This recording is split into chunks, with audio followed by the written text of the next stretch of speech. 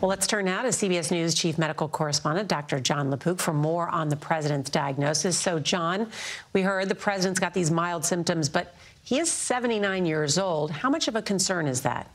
Well, of course, there's concern, but he should have significant protection from serious illness by the fact that he's double boosted. And in fact, that's what we're seeing right now with these cold symptoms that are very mild. And on top of that, he's getting Paxlovid, which should further reduce his risk by lowering the amount of virus in his system. Now, compare this with 2 years ago, Nora. What a difference 2 years makes now that we have antivirals and these vaccines.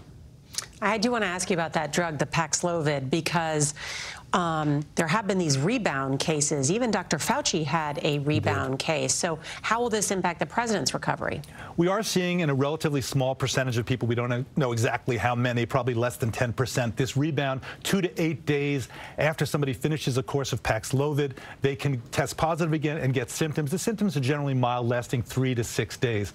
Now, the president is certainly taking some cardiac medications, including a blood thinner, because of his chronic atrial fibrillation. And the doctor decided to hold the blood thinner right now to just while he's taking the Paxlovid, because Paxlovid can increase the level of the blood thinner. I'm sure there was a lot of discussion about the risk-benefit of that, and that he's going to be followed very closely in the days to come.